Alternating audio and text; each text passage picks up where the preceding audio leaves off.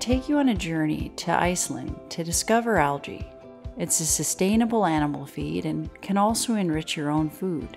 Microalgae are normally grown outdoors, but here at Algae Innovation, they have found a way to do it indoors. Let's learn how. Algae is basically just a bag of nutrients. 40% is protein, about 40% is carbohydrates, and about 20% is fat.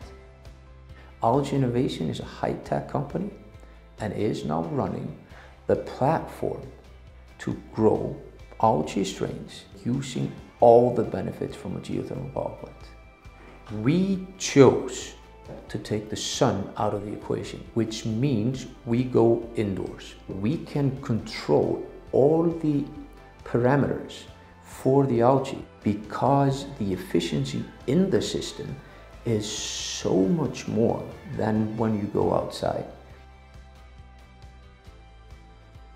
We harvest continuously 24/7. We are in fact carbon negative. Our production fixes more CO2 in biomass and releases oxygen.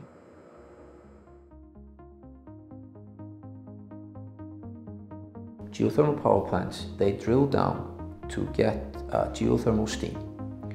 The steam is then condensed, it's cleaned, and it's used to drive turbines to create electricity. In that geothermal stream, there is natural CO2. The power plant cleans that CO2 and provides us with that CO2 to use to grow our algae.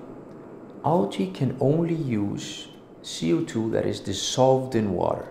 We capture the CO2 coming out, or the air coming out of our system, and we reintroduce it. The first algae that we're growing is called nanochlorosis, grown for their omega-3 ingredients. The next species that we will grow is called spirulina. That's a blue-green algae. 15% of our spirulina is basically blue pigment.